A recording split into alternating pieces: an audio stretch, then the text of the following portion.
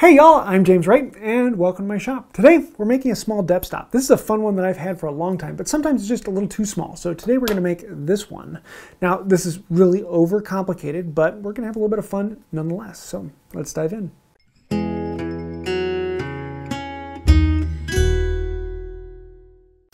So this is a remake of a depth stop in miniature.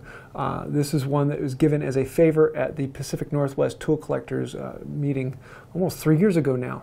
And it's been a fun one. I use this quite a bit, but I'd like one that's a little bit bigger than this. It's a tool that I use more and more the more I play with it. So we're going to, rather than make it out of this, we're going to make it out of this. Make it a little bigger. Let's have some fun.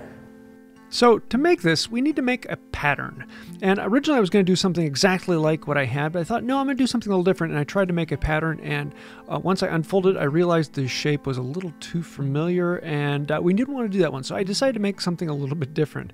In this case, I just put some rounds on there and used some circles and drew something that fit about right and looked like, yeah, that looks about right. It still gives me enough beefy material so I can put a screw into it, and it works out pretty well.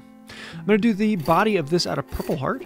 At one point I was thinking I would actually do a Lost PLA casting and do this out of brass to match the other one, but I thought, no, let's actually experiment first with some Purple Heart. So I might be doing one in the future out of some brass, but for right now, Purple Heart will work very well, and it's a very fun wood to work with. It has a reversing grain, so you have to be very careful when planing the face. But yeah, it's a fun one altogether. So I'm going to use a little bit of a glue stick and attach the pattern on there and then cut out around this.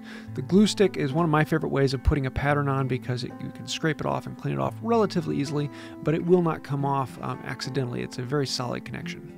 So I have several locations that I'm going to be drilling circular holes so that I get the rough shape. So I have the converse to the pattern to know exactly where to put the auger point to get them to come through. So we're actually going to clamp this in the vise. You can see how it's starting to split here, and that is okay in this case because I'm going to be removing that. But if it's starting to split like that, you actually just need to clamp it a little bit harder and squeeze it together in the vise. So drill from one side until the point just works out, and then come from the other side and you'll get two really nice clean corners. For a lot of this, then we can come in with the saw and remove the excess, making straight cuts down to the circle following the pattern. But for some of this, it's a little bit more difficult, and we'll need to clean that out. But for most of it, it's just the saw, and we can get it right down to the shape, except for that top rounded section, in which case that we can just file back on. So once we have all of this cut out, we can start doing some of the detail work and getting it right down to the shape. Particularly on that top, it isn't too much. You could file it back, you could chisel it off, but in this case I just decided to go at it with a rasp and clean it down. We want to give clean transitions from those straight spots to the rounded spots. So for a lot of that, it is going to be using rasp and file. Originally on these rounded sections, I was going to drill them out, and I had the point on the pattern to do that. But then I thought, no, let's actually just hit them with a rasp, and it just took a few passes to get them down to the right shape, and that actually came out really well. So now, before we go any farther, we need to drill the hole all the way through this, accurate and clean. So to do that, we're going to use a few tricks. One of those is the ring on the drill bit. And stay tuned, I might actually have something for this to make this a little easier. I use my wedding band, but I get a lot of questions about, ooh, should I use the wedding band or not? I might have an answer for that here soon. So this allows me to know that I'm drilling a perfectly level hole.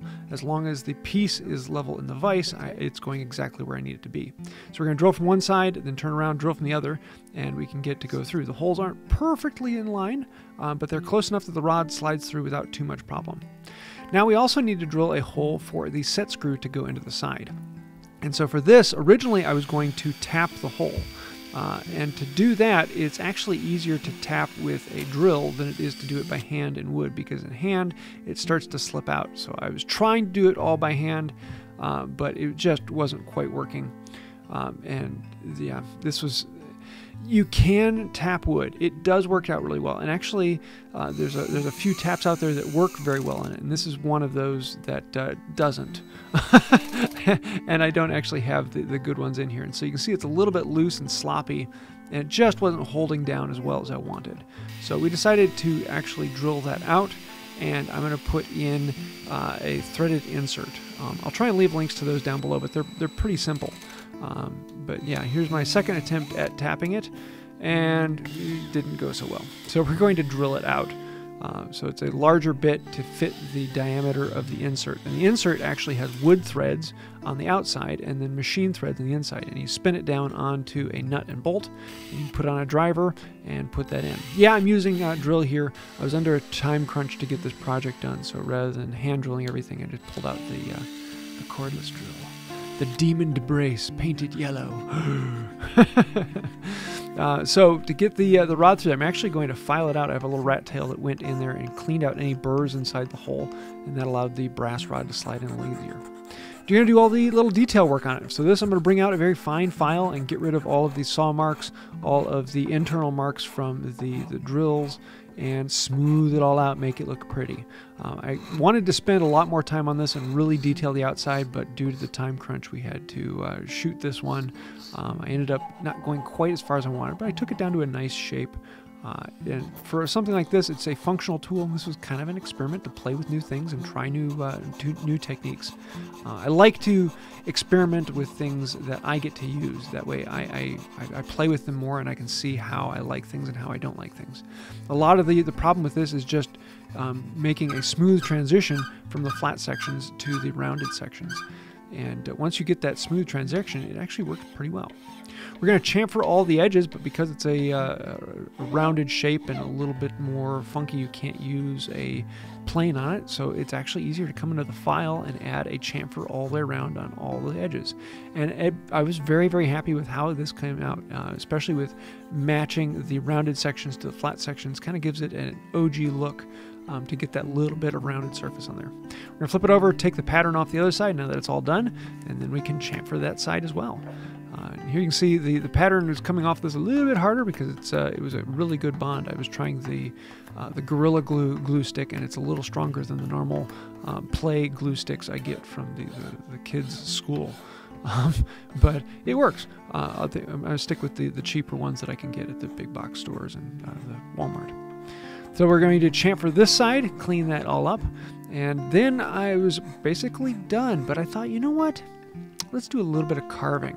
And so I thought let's do a marking gauge running all around and do a fine V groove.